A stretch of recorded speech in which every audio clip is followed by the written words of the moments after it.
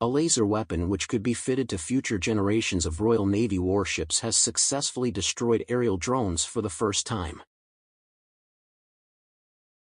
A burst of a high-intensity beam from Dragonfire costs no more than £10, yet can bring down incoming drones, missiles and aircraft.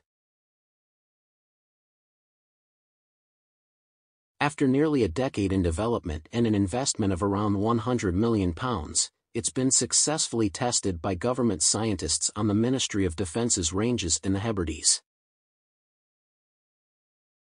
Developed by UK industries working with the government's defence laboratories, DSTL, Dragonfire is a laser-directed energy weapon. It can engage any visible target. The range is classified in theory, even one travelling at light speed.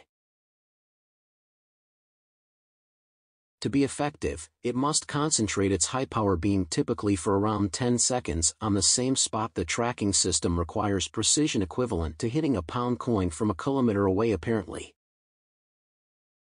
causing the target to break up or, if the laser focuses on, say, a missile warhead, to cause it to detonate. It cannot be fitted to existing Royal Navy ships, but it could be installed on those currently under construction such as Type 26 or 31 frigates. While the Army is looking at fitting it to some of its armor to take out enemy aerial threats.